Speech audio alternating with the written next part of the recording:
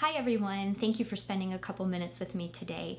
This week I was so excited to work on one of my favorite songs, Over the Rainbow, written by Harold Arlen for the 1939 film Wizard of Oz. And it was actually one of the last songs to be written for the film, and he was having trouble coming up with the idea for it. And he actually wrote it on his way to dinner with his wife. He had her pull over and he took out a piece of paper and wrote down what we now know as the song. And they almost actually cut it from the film, which thank goodness they didn't, because that just would have been a terrible loss for them. And as much as everyone loves the ukulele version, the original just means so much to me.